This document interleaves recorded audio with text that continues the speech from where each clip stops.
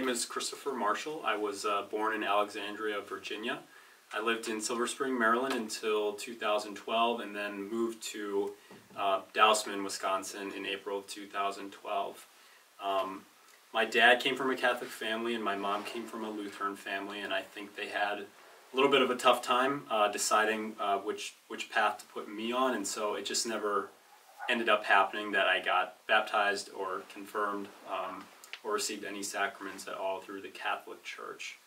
And so in college I met my girlfriend now. Her name is Sarah Schuster, and she was born and raised in a Catholic family, and we started learning a lot about the Catholic faith together, and we started going to Mass on the weekends, usually Saturday night, and I learned a lot even in those initial couple of meetings. Anyways, it was more of a gradual growth towards becoming Catholic, and I wouldn't say there was a definitive moment, but I think for a lot of my life I felt like there was something missing.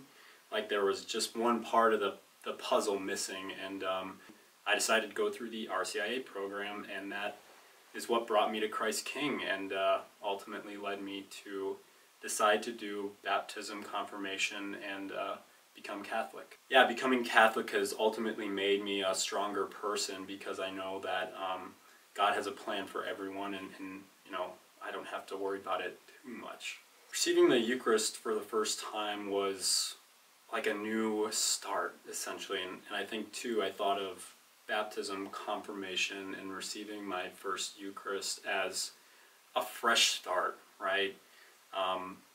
Just a way to become a new person, essentially, and learn like what God's love for all of us is like, is something that is really hard to describe or put into words. But I think the one word that I thought of pretty commonly was joy. I'm really excited eventually to raise my own family as Catholic. That's kind of my plan, right? I think we would all like to do that. I'm also really excited to read the Gospel, because a lot of times, like, reading the Gospel is a great way for me to answer questions or provide some sort of confirmation on a trouble that I'm experiencing in my current life, whether it's with work or family or whatever.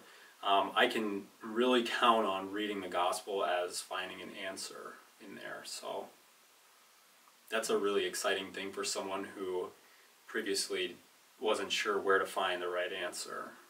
You can Google all you want, but the Bible is 100% better. The first thing that I started doing once I was baptized and once I figured out how to do it was praying the Rosary.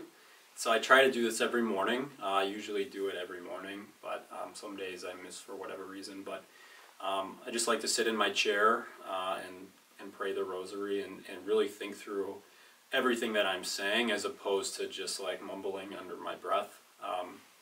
Hail Mary, full of grace.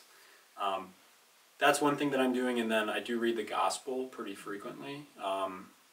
Like I said, at times I look to the Gospel for the right answer, and at other times I just like to read the daily Gospel and to see if I can connect that to my life, right? And there's usually some connection that I can make. And so those are two ways that I'm growing closer to Jesus and the Catholic faith.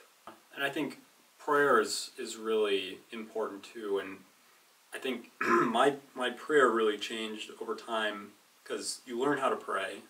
There's different things you can pray for, and I think initially you start off by like asking for help or for, you know, guidance or to see the light, and then eventually it just becomes like, well, you know, I have a really great life. Like, I'm very fortunate to have the parents that I have, and know the Schuster family as well, and so it transitions to more thank you for all of your blessings. Like, I couldn't have done it without you, and I know that I'm a stronger person through you. And so it's really great to see how your prayer does change over time, because I think a lot of people who are naive to the Catholic faith think you pray for something and then your prayers are answered. You pray for $1 million and you get $1 million. it's not really how it works, in my opinion. I think it's to be thanking God for his wisdom, his light, and for everything that he's provided you, a warm bed to sleep in, food in your refrigerator, good friends, good family, all of those things I think people do take for granted. And so I like to reiterate that pretty consistently in my prayer. Is I'm very thankful for everything that I have, even the shoes and job that I have now.